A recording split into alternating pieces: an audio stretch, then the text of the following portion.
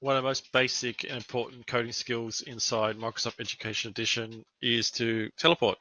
So to do so, we're going to create a new project. So hit C on your keyboard, then we're going to either create a new project or go into an existing project. So I'm just going to go into an existing project I have here.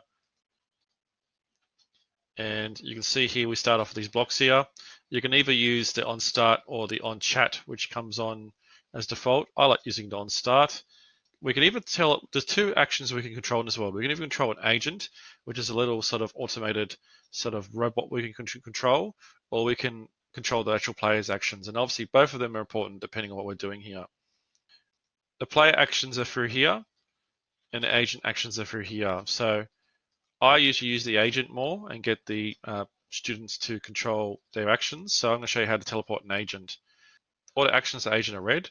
And then you've got this big block here which says agent teleport to, and then facing this way. So if we left click on that, drag into on start.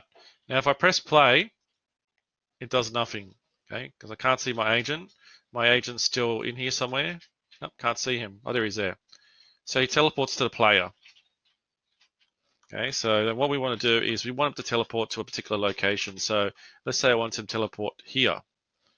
Now, obviously, I can just have him teleport to the player, which is probably the easy way to do it. But the better way of doing it is to teleport it to the grid where you're standing. So to do this is you press escape, settings, and then you want to scroll down and you want to turn on the show coordinates. Hit escape. So now in the top left hand corner, we can see our agent position and our position in the world. So the position is where we want to jump to. So we'll go back to code view hitting C.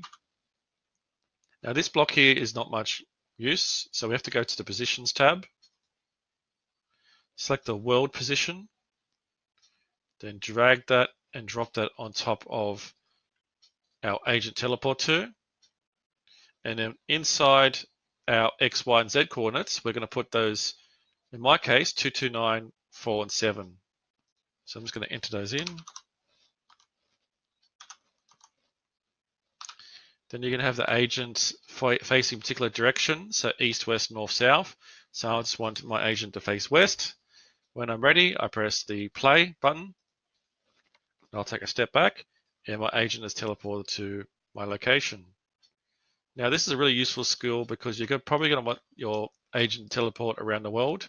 As I said, you can use the teleport player option, so teleport to the player, but it's not very good because if I'm standing over here and I run my command, my agent will teleport here rather to the fixed location.